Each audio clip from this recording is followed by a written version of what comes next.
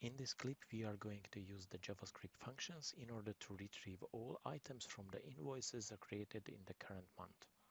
Let's create a new scenario, and the name would be JavaScript. After that, we can create a new scenario steps, and the name would be get items.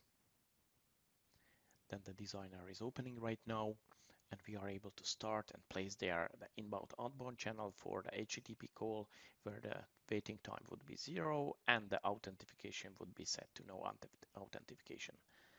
After that, we are adding there a new transformation atom where the name would be set to main transformation XSL.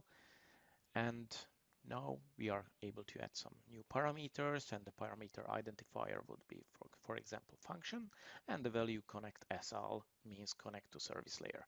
And the same value would be assigned to the identifier for that specific transformation. Let's finalize the flow. And after that, we can just do the pretty print, save the scenario, and open the source file. At the beginning, we would define there a new variable. This variable containing the Java function to retrieve the first and the last day for the current month.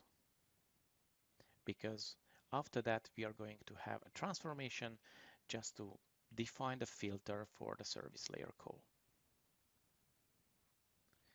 Let's create a new deployment. You can place there any name here, but we are going to use here the get items. And once it is done, then we can just simply select the newly created step, and we can activate also the detailed logging and activate the full the current deployment. We can use the URL button to get the existing URL to retrieve the data what we have prepared. As you can see, there is a date and the filter.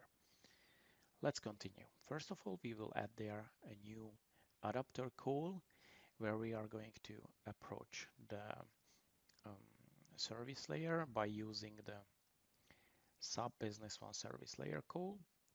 Let's select the system ID and let's select the method, which would be get. And after that, we are looking for invoices. In this case, we will need to type invoices and selecting from the list.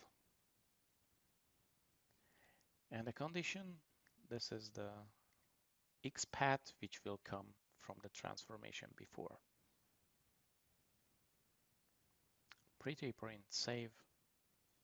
We are still having some kind of errors, and we will need to change the name of that specific identifier because we have it duplicately. Okay, let's save. And as soon as the deployment would be re-executed, as soon as it will be redeployed, then we would be able to execute the scenario directly from the web browser and see the current results. Yeah, we have here some kind of information from the service layer. Now we are adding a new transformation, but now we would refer back to the same XSL. We will add there a new parameter function, but now we are going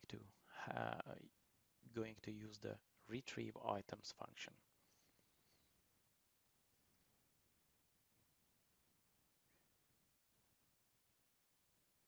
Let's open the source, and in the source we will add there a new code which will deal with the items. We can redeploy again, and then we would see how the results will be changed. Now we are going to have all items for the invoices coming from the current month. Let's add there a new transformation.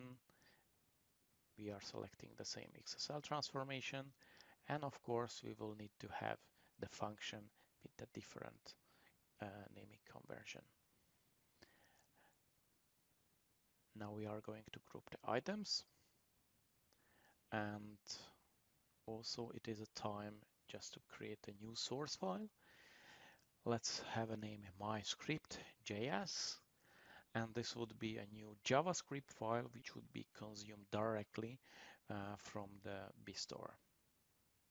In the first transformation, we have used the JavaScript directly from the variable, but now we are going to consume the JavaScript directly from the B-store. Let's edit the source, and we will add there a new variable for our script just to load it. And after that, we might have a new condition for grouping the items, but this specific function requiring some additional template, what we can also place directly to this XSL file. Okay, let's save it. Let's do the deployment again. And once it is done, then we can just simply go and check the results.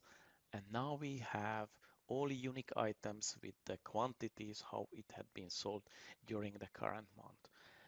And basically that's it, what we want to achieve. The first function is retrieving the dates and the filtering options for the service layer call. The second function is retrieving all the items from the invoices lines and also the quantities. And the third function is designed just to group the items and also accumulate the quantities.